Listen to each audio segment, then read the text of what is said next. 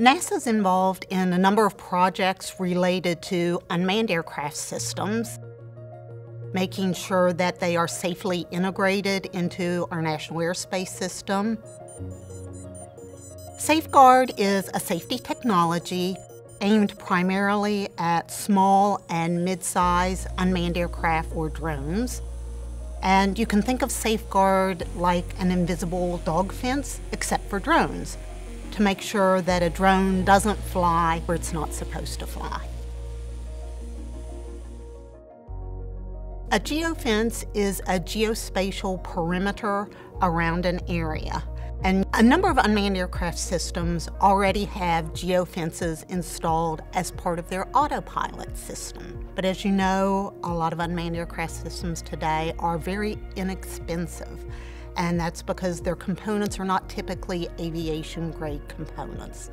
The thing that sets Safeguard apart is that it's an independent system.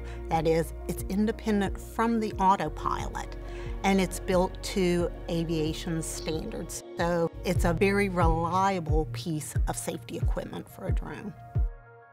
There are lots of examples where we know unmanned aircraft have operated where they ought not be. Places where you know the unmanned aircraft can pose potential harm to people and property. So it's important to prevent those kind of instances.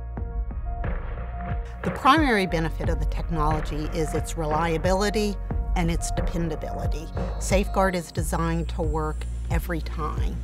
If you have a problem with your navigation system, if you have an autopilot system that fails, Safeguard still works. So it's there maintaining your safe operational area. So you can count on it to work every time. The aviation industry has a long history of safety, and we want to make sure that as the unmanned aircraft industry grows, that it does so safely. So safety technologies are important to the growth of the UAS industry. There is the potential for there to be mandated requirements from certification authorities for unmanned aircraft to have a very strong geofencing capability in order to do certain operations. So that mandate hasn't come yet, but it is on the horizon, and licensing the Safeguard technology provides the opportunity to get a head start with that technology. This NASA technology and many others are ready to be transferred to your business.